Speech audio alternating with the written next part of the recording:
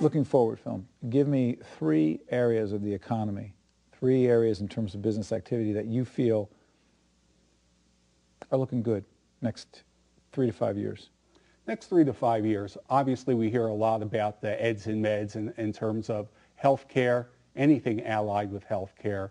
I think that's number 1. Education is number 2. That's Why? Going to grow because that kind of innovation, knowledge-based is the strength of New Jersey. And I think for New Jersey to grow, like any business, we're going to have to capitalize on the advantages we have. And one of our great advantages is what we already have here in terms of healthcare and the educational institutions and the allied businesses and our workforce. So I think that's tremendous. So healthcare, education, and?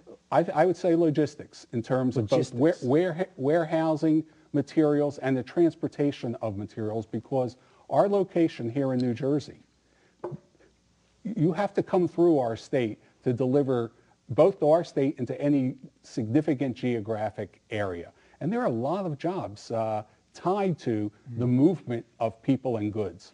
And we're well positioned. And again, we have to play towards our strengths.